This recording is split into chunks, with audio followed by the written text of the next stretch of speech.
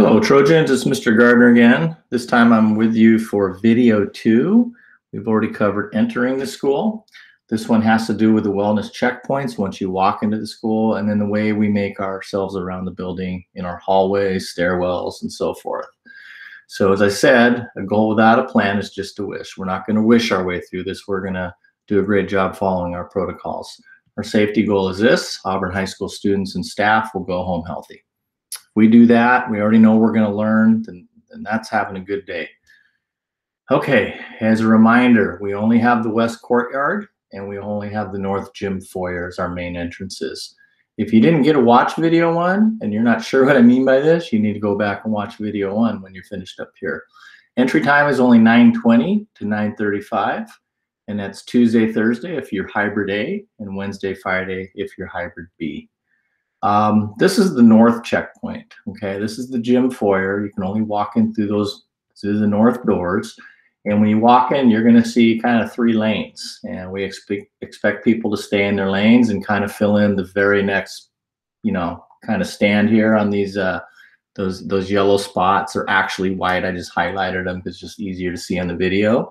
And you'll just, one person at a time, you'll just make your way up to each of these checkpoints. There's going to be staff members checking your phones, making sure you've taken care of your attestation. If you've done that, you are on your way into the building. If you haven't, they'll do the paper screening, basically ask you the 2 questions and also check your temperature. So we're looking for the phones for the correct date. And if not, we'll do a temperature check. We'll ask you the questions. We'll record that, then you'll be able to enter the building. Okay. If you are late, okay, you're going to enter Main Street. I think we've already explained that to you, okay, in the last video. You can only go in through the attendance office. You can see the door right there. It's open. It's going to have the stanchions there. It's barricaded. I want you not to go into the office. If there's people in front of you, we'll have some those little play spots in there too, so you'll know if people are standing there. You got to wait outside, and make sure that you show our attendance office secretaries your phone. They'll get you to class. More than likely, you're going to be late because it's after 9:35, and they'll give you a pass. Okay. If you didn't do your attestation, your wellness check, they'll check your temperature. They'll ask you the questions, and then they'll send you on your way. If you're late to school for an appointment, this is your entry point. Okay, students and staff are expected to maintain 6 feet of distancing while at school. This includes during passing times, at the start and end of the school day, and in the bus zones. Those videos will come later. Please follow our foot traffic flow plan, and let's do our part to keep each other safe. Okay. There's going to be 3 colors of tape on the floor. You're going to see green all over the building. You're going to see some gold. You're going to see very little red. Again, we want to remind you that masks need to stay on. Nose and mouth are covered. 6 foot of distancing always in the halls. Stay to the right in the halls. You'll see what that means here in a few minutes. Be aware and mindful of others. Okay, it's very important to really kind of know what's going on in your environment, especially now. Continue moving to your next destination. We're going to use hand sanitizers before we enter classrooms. And remember, it's safety over convenience. So you're going to see green lines, like I said, those little foot traffic signs. They're actually little feet. That's the direction we should be traveling. You're going to notice tape on all of our hallways and some of our gathering areas. You're also going to notice stanchions on some of the corners. And that's just so we don't take corners tight, because that's a real convenient thing to do. We just got to make sure we're keeping the people who are coming from the other direction. They know they're not going to bump into anybody. Okay, so talked about that. And if you see green lines, you stay to the right. You just keep moving. Pretty simple.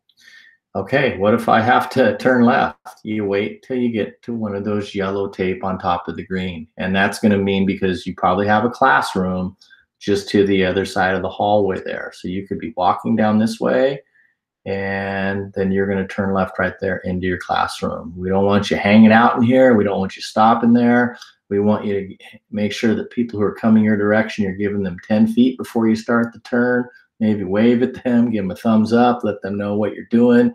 If you're coming from the other way and you see someone making that left-hand turn, just stay to the right and just keep going. You don't need to stop. There's plenty of room, okay?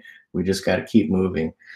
We notice some schools are using stanchions in their hallways, and they make kids go all the way down to one end, come all the way back. And we think we don't need to do that, okay? We're feeling like our students are gonna follow the plan, do the right things, and we'd rather coach you up kind of do and adapt than having all these stanchions in our hallways. Okay, if you see red, that means you don't enter, okay? If you see it, you just hang a left, go back from where you came from. You just got to find a different way. There's a couple areas in the school. One are basically kind of the custodial area.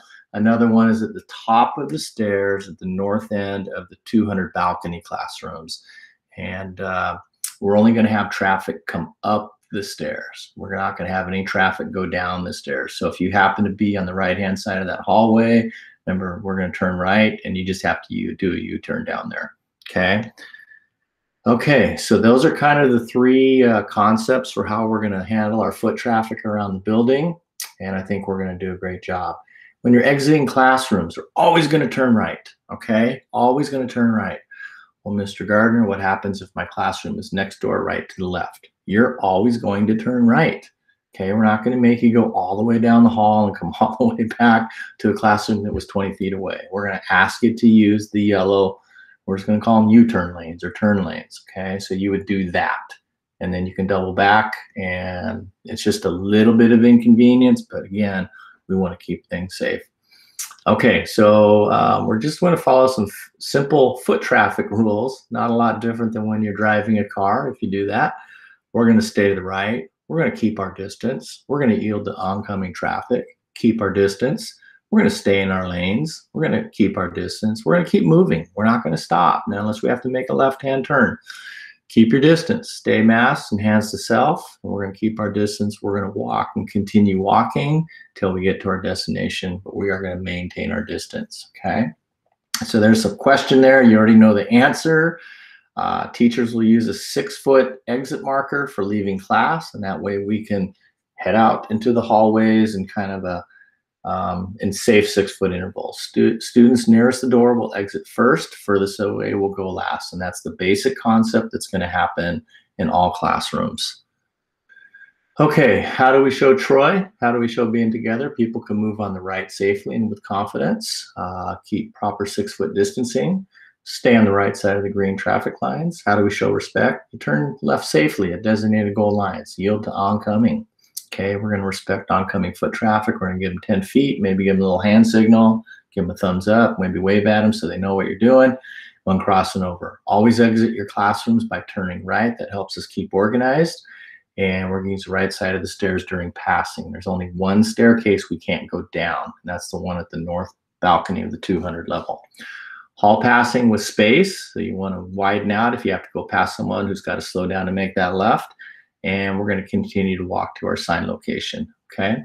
How is this about you? We want you to be on time to ensure success and achievement, be purposeful to begin your learning with others. And as I said in the last video, we're always going to end it with a little bit of information about COVID.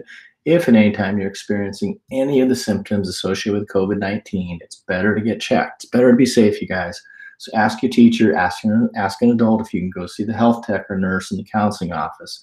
You're going to need to enter the back door to the counseling center, and we will have signage. And in the last video, we're going to give you a lot more information about how that's going to look.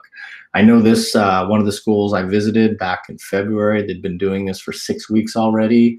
And as of that point, they haven't had to have any students enter their nurse's office for COVID experiences because they've done such a great job of screening, and the families and students have done such a great job of staying home when they're not feeling well. And we're going to do exactly the same thing. So thanks for watching. Thanks for listening. That ends video 2 of the series of 5. Thank you.